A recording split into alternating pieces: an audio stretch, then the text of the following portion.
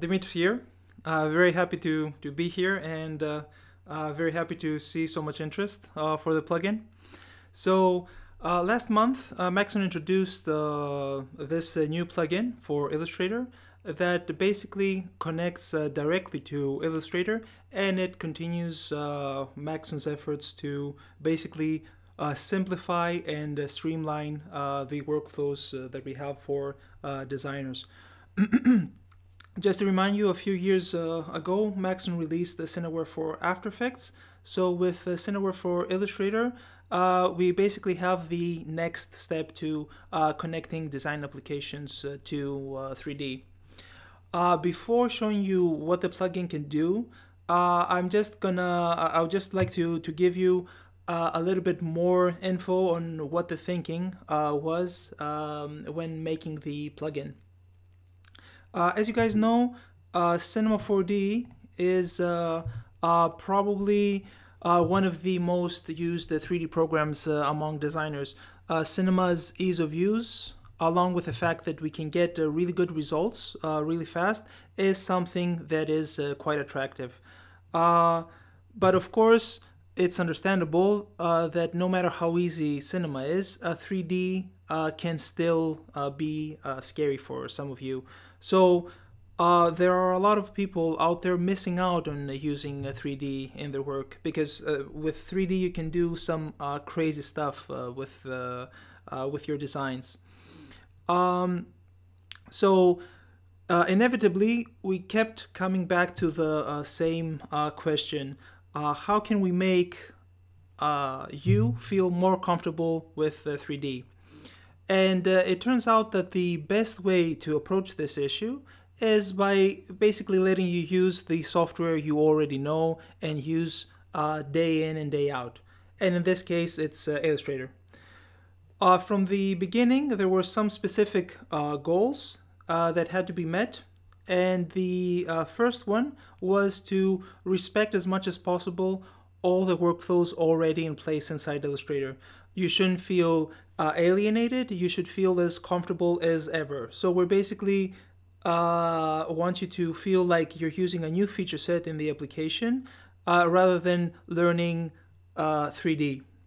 The second goal was to provide the users with all the necessary tools for deep interaction between 2D and 3D. So previewing 3D files inside Illustrator would not be the best solution. The idea was to basically allow people to adjust the 3D elements from within Illustrator and allow them also to blend 2D and 3D elements together. And finally, the third goal was to allow the users as much freedom as possible in order to accommodate for different use cases. So Cineware for Illustrator is not good just for one single use case, like for example mockups, but for a lot of different things. So let's go into Illustrator and see how the plugin works. So let me switch to Illustrator here, and let me open up this file here. So as I mentioned before, we're using the normal Illustrator workflows. So in order to access the interface, we don't need to do anything special. We just switch to 3D workspace. So here we have the 3D workspace. I'm just gonna switch to the other one that fits the screen a little bit better. So now basically we switch to an interface that contains all the panels that allows us to use 3D in our scene. Alternatively, we can access all these panels in the normal Illustrator area. So underneath Window and then Cineware. So here we have all the available panels. Now to load a file, again, we do it the normal Illustrator way. So we can either open the file, or if we have a document open, like here, we can place the file. So this is what I'm going to do here. So I'm gonna place the file. And as you can see, we get the normal thumbnail icon when we're placing a scene. And I'm just gonna use my artboard area here. And now we have 3D inside Illustrator. So let's see what these elements do in the interface. So at the top we have the control bar, which is basically the equivalent of Illustrator's control bar at the top. And here we have a lot of different options. So we have the ability to switch cameras, to navigate around our scene, to frame our objects, save Cinema 4D files, save textures, and a lot of other things. Here we have the materials panel, which is basically the equivalent of the swatches panel here. So basically what this panel contains, it contains all the materials from Cinema 4D, the materials that are inside that specific Cinema 4D file we opened up. Underneath we have the scene structure panel, and this basically contains everything that is inside our Cinema 4D file. So we've categorized it into 3 categories. So we have the cameras, we have the objects, and we have the lights. So here we can see that we have 2 objects in our scene, star 1 and star 2. We have 3 cameras and the editor camera 4, and we have also a light here. So if I open up this scene inside Cinema, you will see again the same structure. So we have 2 stars, 3 cameras, and a light. So everything is mirrored, and we can control it however we want to. And underneath we have the attributes panel, which is context sensitive. So it basically changes depending on what we have selected. So if I select the this star object here, we have position, rotation, and scale. And if I select my camera, let's select this one, I will have position, rotation, and some specific settings for the camera, so the focal length, f-stops, shutter speed. And finally, if I have a light, if I click on that, I will get some options for the light, so color, intensity, and to enable disable shadows. So now let's see how we can navigate around our scene. It's really simple. So we just select the Cinema 4D file, and here we have all the options available for the navigation. So this button here controls the panning, so we can pan around our scene. This controls the zooming in and zooming out, and this controls the rotation. Now if I select an object, so let's click on this object here. If I click this button, I can frame based on the object I selected. So I'm gonna click this, and you can see my star is framed. Now this selection method works as well for the navigation. So if I don't have anything selected, if I rotate, I will rotate around my world 0. And if I have something selected, so I'm gonna select this star here, I'm gonna rotate around that object. So we have a lot of flexibility to position and frame the scene exactly how we want to. Now let's see how we can start blending 3D and 2D elements together. The first step would be to get rid of this gray background.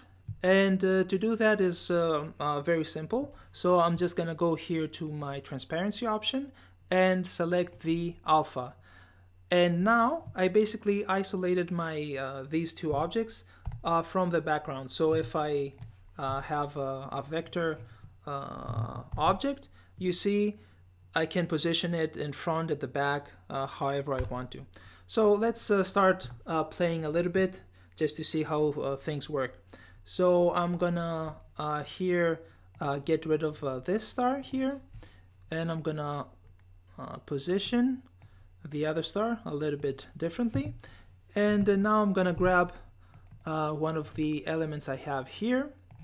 So now, as you can see, I can I have the vector object. If I switch to outline mode, you'll see that this is a vector object, and then we can keep building our scene based on that. So now I'm just gonna add a drop shadow underneath, and if I want to, I can grab some text here.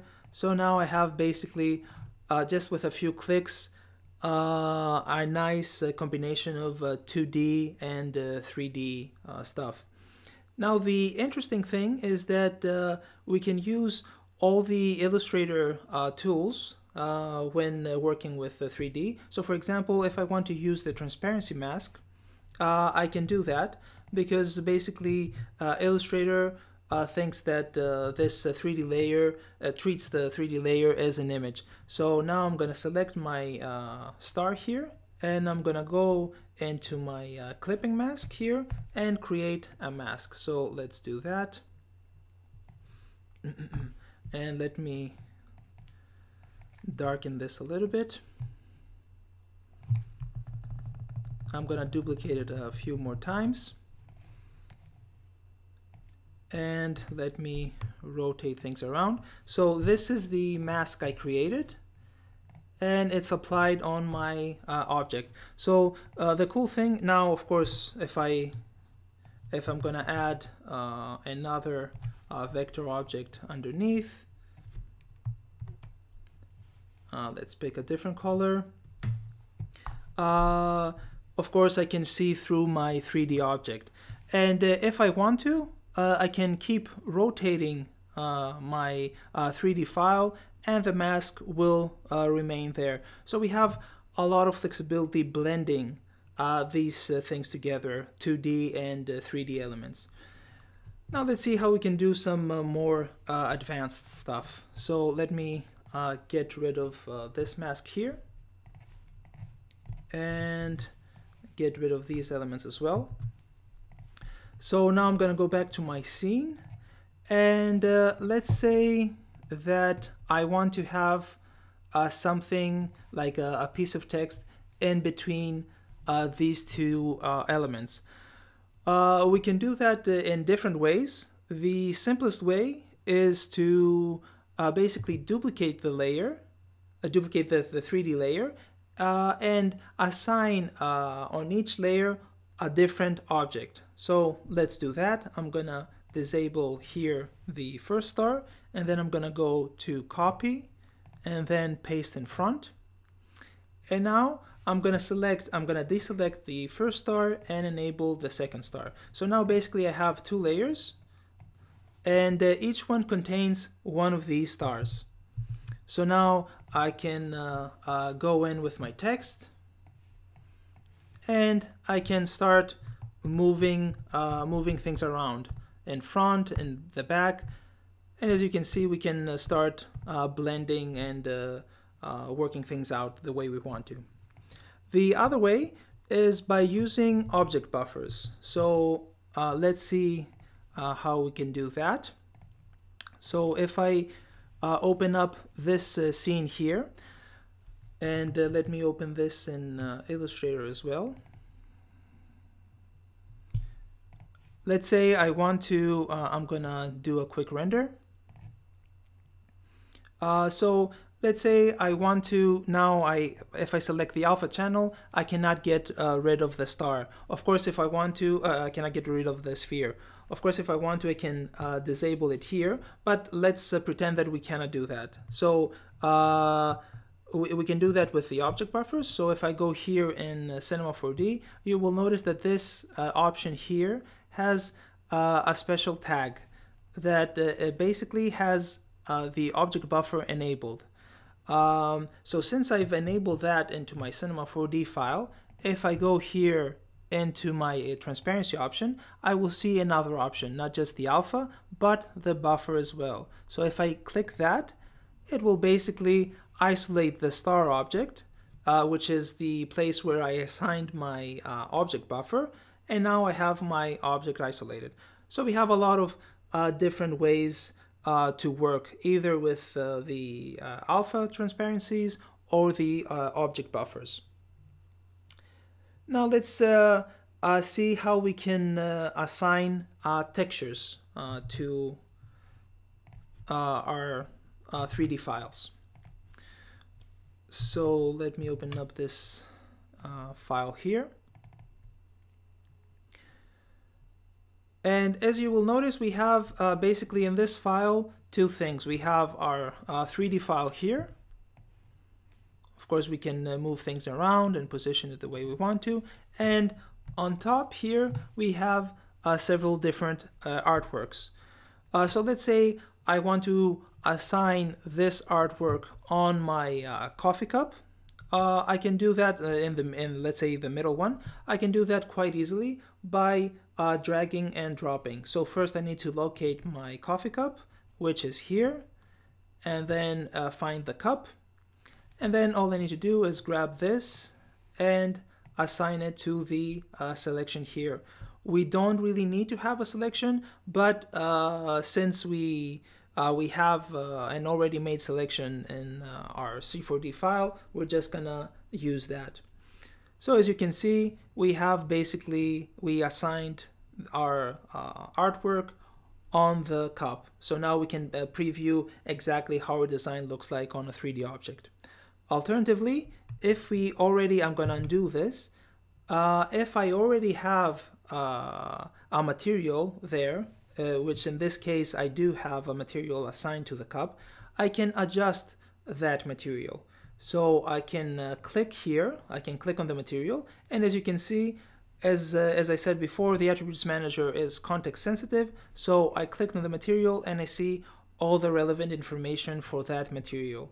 So basically here we have some options. So we have color channel, luminance, transparency, reflectance. We don't care about any of those. We only care about the color option. So, and specifically about the texture option here. So what I need to do is just grab that texture and drop it on the texture field.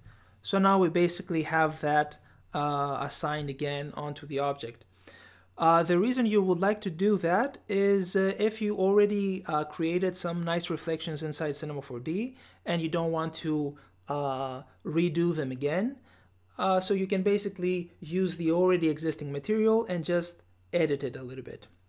So now the nice thing is that we can keep modifying our artwork and the texture will update accordingly. So let me select this object here, and if I change the color, you notice that my texture updates here as well. So we have a nice way of, let's say we have a mistake on our artwork, or we since we applied it on the 3D object, we see that it doesn't really fit exactly how we want to. We can keep modifying it and preview exactly how it looks on the 3D object. Now let's say you have like a really complex artwork, so you don't really want this constant update. So you can basically keep focusing on your artwork and making all the adjustments you want, and then assign and then refresh the Cinema 4D scene and get all these changes in one go. So let's see how we can do that. I'm gonna this is the option that we need to disable. So this is the texture updating now is live. So if I click on it, it will change to the pause icon here. So now whatever change I make on my texture, so let's make this change and let's change this. So whatever change I make, as you can see, it's not propagated to my Cinema 4D scene. But once, let's say now I'm finished with my changes, now if I go back into the play mode, now you will see all these changes have been applied. So we have a lot of different ways depending on how we like to work. Do we like to constantly have the update on the texture, or do we prefer to use more to work more on the artwork and then move all these changes at the last point. So let me undo this. And now let's say you want to, and one more time. So now let's say we would like to change the coffee lids to fit more to our design. So I would like to have a darker color on the lids because it fits a little bit better. Of course, we can do that. So we can basically modify the materials that are already inside our Cinema 4D file. So I'm gonna go here into the plastic, and I can see what my material name is here. And now I'm gonna go to the color option here and then select a darker color, and my changes will be applied. So not only we can work with artwork that we created in Illustrator, but we can also modify things, modify 3D data inside Illustrator. Now, if we start combining all these things, so the object buffer, the masks, the fact that we can change materials, we can apply textures, we can have some nice complex interactions. So let me open up this file here. And as you can see, of course, we have, this is my 3D object here. And of course, if I want to, I can apply the texture like before. But the nice thing here, as you can see, is that my 3D object is in between the vector objects. So we have a nice interactive. This is my my vector artwork, and the other part is the 3D part. So we have a nice interactive way to position our 3D object based on the surrounding artwork. We could do that before, but it would take a lot of steps. So before Cineware, what you would have to do is first you would have to export this part as an image, import it inside Cinema 4D, then start positioning your 3D object the way you would like to, and then once you have the render, then bring that inside Illustrator, and if everything fits correctly is fine. If not, then you would have to keep repeating the process. And of course, if the client requested some changes, you would have to repeat that over and over again. So now we basically minimized all these steps, and you can do basically all these steps inside Illustrator without too much of a fuss.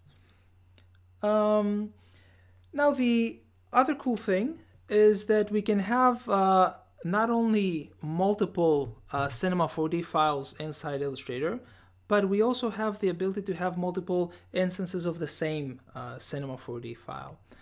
So let me open up this scene here. And as you can see, we have basically two artboards here. We have artboard number 1 and artboard number 2. And what you will notice here, this is my 3D file.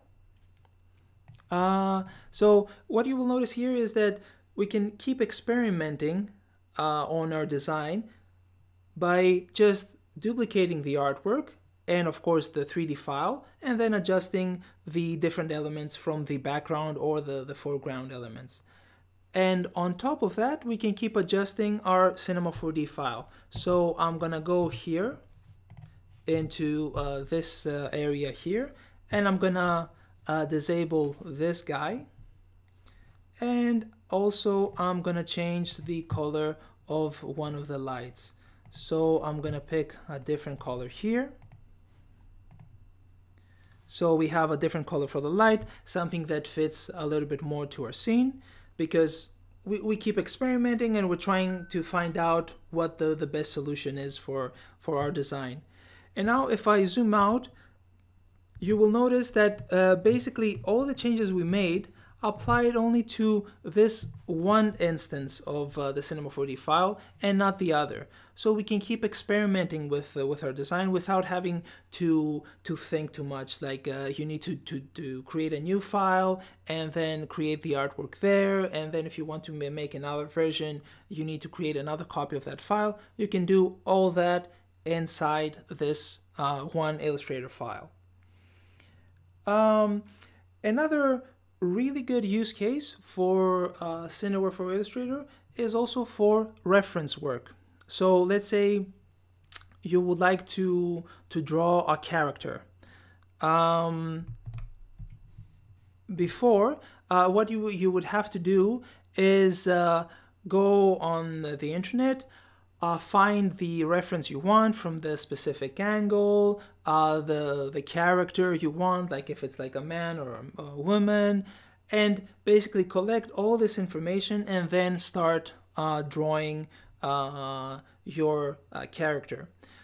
Now with the Cineware for Illustrator, you can do that a little bit easier. Of course, if you want to, you can still keep using the reference you found on the internet, but now it's a little bit more of a simpler process. So let's open up this file here. And as you can see, if we have a 3D object, this is like a dummy object, like the one artists use as reference. We have our 3D object and we can position it however we want to. We can rotate it exactly the way we want to. We can position it and zoom in and out. We have basically the freedom to do whatever we want to. And once we're ready, we can just, let's say, dim the image here, lock the layer, and then create a new layer and start drawing over this artwork. But on top of that, the cool thing is that since we have a 3D file, we might have some extra options in there. So, and this is the case with this 3D file here. So if I open this in Illustrator, you will notice that we have some boxes here, and basically this means that this model is pre-rigged, so I can move things around, and I'm gonna select this guy, the head, and rotate it a little bit, and I'm gonna do the same with the foot. So we can start positioning and getting the pose we want, exactly how we want to. And now if I save my file and then go back into Illustrator, Illustrator will detect that there is a change happening. Again, going back to what I said before, that we respect the Illustrator workflows, which is something that you would see if you change, like let's say a PSD file. So now it says that there is a change that happened. So I click yes, and you will see my character has changed. So basically, if we have a really nice model, we can basically circumvent all the extra steps that we had to do by looking for a reference, and we can position and rig and pose the character exactly how we want to, and then start working on our artwork on top of this layer. And there are a couple of examples done this way. So this is one example done this way, and here's another one. And what you will notice here, if I go, let's go to this file here, what you will notice here, if I disable the colors, you will notice that there is a C4D file underneath. So what the artist who created this artwork did was exactly what I described before. So he positioned and posed the character exactly how he wanted to, and then started drawing over it. So we have a really nice workflow to work with reference material. Now, let's see what else we can do. Let's say we have a mixed environment. So you are the designer and you have a 3D guy along with you on your team, and you're working on a commercial. So you created, the 3D guy created an animatic, and now it's your job to grab that animatic and start making it a little bit nicer in Illustrator, because animatics are a little bit more rough. So you basically want to present some nice style frames to your client. We can do that quite easily. So if I open this example here in Cinema 4D and hit play, you will notice that this Cinema 4D file contains animation data. So let's see what we can do with that inside Illustrator. So I'm gonna open up this Illustrator file here, and here we have the Cinema 4D file already placed. And of course, if we want to, we can start drawing things around and making it look as nice as we want. And now we want to go to the other key sequence of the animation. So what I need to do is really simple. Again, normal Illustrator workflows. So I'm just gonna duplicate my artboard and then start working on the next key sequence. Now to load up the another frame, we need to select this specific Cinema 4D instance and go here into the cogwheel option here. And notice what will happen if I start changing this render frame here. Notice what will happen here. So we can start previewing basically our animation, and we can pick exactly the point we want to use on our style frames. So I'm gonna select the 50th frame here, and now I can start drawing around things, making things look pretty. And of course, repeat this process until I have all the elements I want. So now I'm gonna go here and pick another key sequence. So as you can see, we have we picked all the key sequences we wanted, and we started drawing over them. And now let's say that we finished with all the changes. Now all we need to do is export it the normal Illustrator way. So either export it as JPEGs or export it as a PDF. We don't need to do anything special. Now let's say again that you're in this mixed environment of 3D and 2D people. So you as a designer, you want to work with 3D, but you might feel a little bit overwhelmed with all the 3D stuff that you need to learn. So basically what you can do is tell your 3D guy that I only need to see inside Illustrator only the elements I need to work on. So let's open up this file here. So if I open this scene here in the Cinema 4D, you notice that it has a lot of different objects, and we have objects within objects. So if I open this inside Illustrator, you will notice that it has a little bit more of a complex hierarchy. It's nothing special, but it can be intimidating if you don't know exactly how things work. So let's say you want to work on these two objects, the cube and the tube. So you can tell your 3D guy, listen, I only need to see those. I don't care about the rest. So then what he will do is really simple. So if you notice here, some of these objects have this green highlight. What that means is that they belong to a different layer. So if I go to my layers here, I can disable these so we don't see them here, but of course because we want to have a point of reference in our scene, we see them in our scene. But my object manager here, the structure, is a little bit simpler. So if I go into File, Save, and then go back into Illustrator, notice what will happen in this area here in the Scene Structure panel. I'm going to click Yes, that I would like to update it. And now we only have the objects that we need to concentrate on. So we're not bothered by all this clutter. We have only the objects that we need to change. Now, if let's say you're a one-man show, so there is no 3D guy, what we've done is we've partnered up with TurboSquid, so we have a lot of different 3D objects, common use case, let's say, objects that you could use for your designs. So here are some of these objects, and they cover a lot of different areas. So as you can see here, this is packaging. Basically what you need to do is grab the object and then apply the artwork on this label here, or do the same here as well.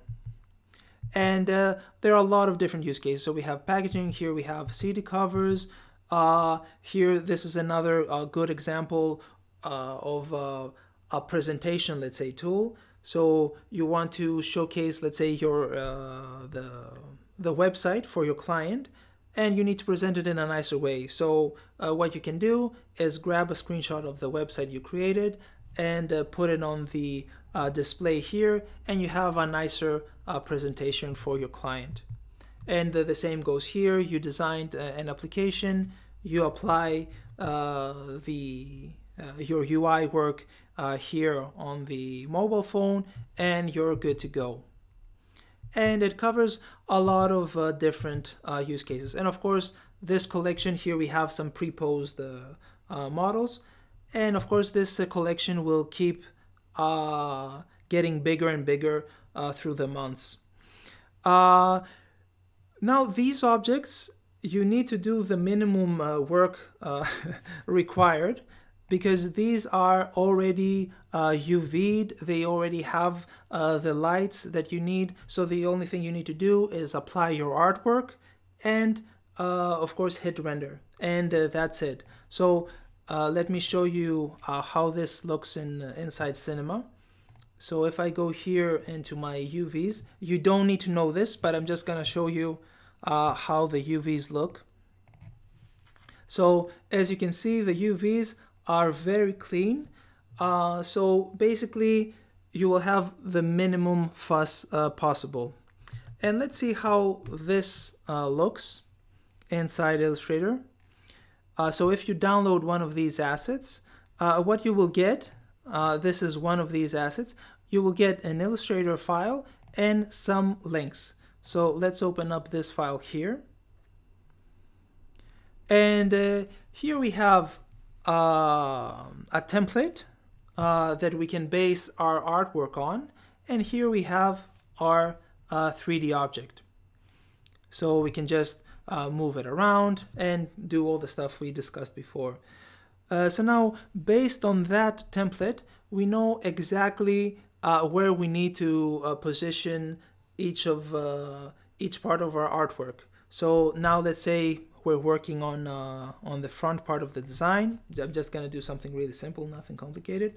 So this is my front part, and this is the background, the whole background. So I'm just gonna have a different color just to make things a little bit easier. So now I'm gonna group these things.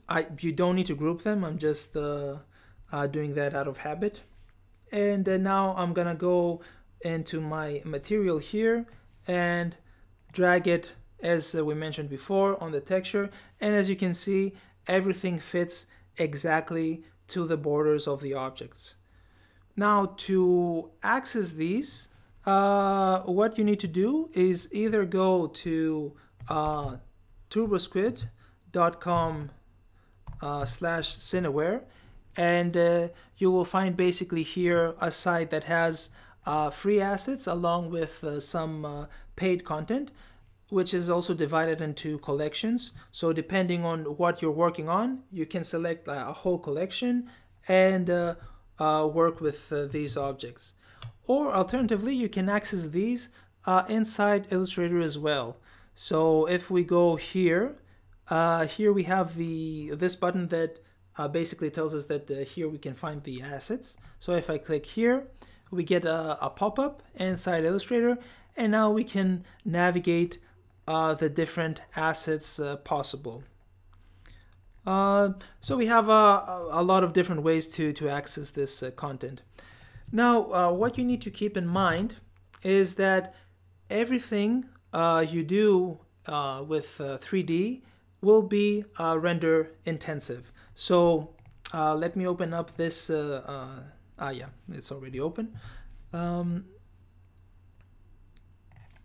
So if I hit render here, the scene will render quite fast. But if you want to, you can customize things. So as you can see, this took 7 seconds to render. But if you want to have like a really fast updates, you can modify your scene exactly the way you want to. Because let's say you want to work on your texture and you don't want to wait for the render. We can modify things. So the first thing that I would disable is disable the shadows, because we don't really care about them when we're previewing things. So I'm gonna go here and disable those, and now I'm gonna hit render again, and what you will see is that we saved up a little bit of time, but of course we can keep modifying things. So now I'm gonna go here to my standard render. I'm gonna disable anti-aliasing. Anti-aliasing is basically making the edges of my object look a little bit more crisp. So now I'm gonna disable that because I don't really care about that, and I'm also gonna disable. I'm also gonna drop the resolution a little bit. So let's do half. And now if I hit render, you will notice that I didn't even have to wait. Like it doesn't even register. The time doesn't even register. It says that it's 0 seconds. So we can basically modify the scene exactly the way we want to in order to accommodate the way we work. Do we want to have really nice, beautiful rendered results, or do we want to work fast and then once we're ready, hit the final render settings? So as you can see here, we went from 7 seconds to something that is, let's say, 1 second. So that is a really quick overview of what you can do with a plugin. There's a lot of stuff you can do, but this is like some of the basics.